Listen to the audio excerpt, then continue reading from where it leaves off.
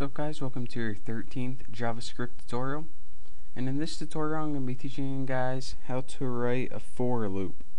Now what this kind of loop does, it allows you to run a specific code or script however many times you specify it to.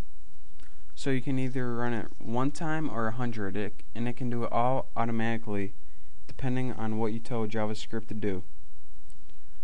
So the first thing we need before we even type what code it is a variable. And we need this because first we need to tell it how many times to run. So most of the time when people use for loops, they use an integer with the value of I, and they set it equal to either 1 or 0.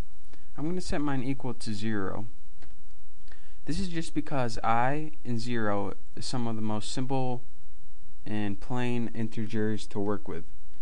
And the syntax for a for loop is just the word for. Then you add your parameters, and this tells JavaScript that we're going to be typing our for loop in here. Now inside your parameters you have to type 3 separate things. The first thing you type is what variable you're using and what you want to set its initial value to. So we already have this variable I equals 0, so in the loop we're going to be using I equals 0. That's our first value, and we're going to be setting it equal to 0 so it can start at 0. You separate elements in your parameter with a semicolon. Make sure you don't put a colon.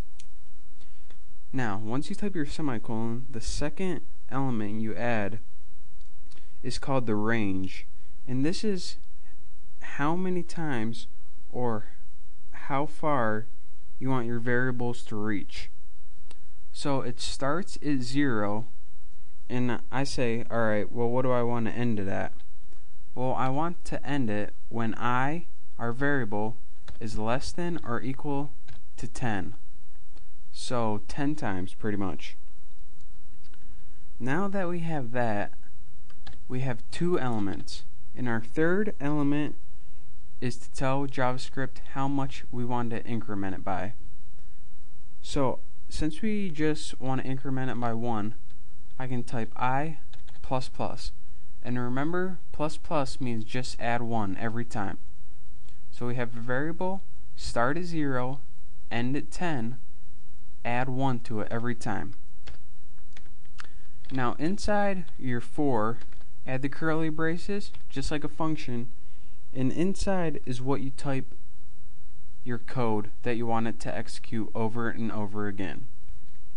What I want to tell it to do over and over again 10 times is go to document, write, and remember all this means is output basic on the screen. It's going to show right on our webpage, and that's why I use these body tags, because we're not going to be using an alert box. And in the parameters I'm going to type I for the variable, and then after that we're going to want to add a line break. And remember, you can use HTML in your script by enclosing it in double parentheses. So now what this is going to do is go through this 10 times. Each of those times it's going to output the integer. Now this isn't going to display the same every time because we're adding 1 to it. And after that I just added a line break so it will show up easier, and you can see it on a different line instead of just on the same line, but you guys can just see that. So let me save that and refresh it. And as you see, at first started with 0, 1, 2, all the way to number 10. Now just to recap why this did this, first declare a variable. Say what you want it to start at. We started at 0 and ended at 10. As you can see, 0 ended at 10. Increment it by 1 each time. That's why it only went up by 1 each time, but you can have it increment by whatever you want, 2, 3, or 100. And then we write, alright, now we have our values and we know how many times we want to do the code, but what exactly is the code? That's where we type in here. The code is that we want you to write on the screen the number and then move on to the next line. So that's how simple it is to make a for loop. There are a bunch of different kinds of loops that I'm going to be teaching you next time.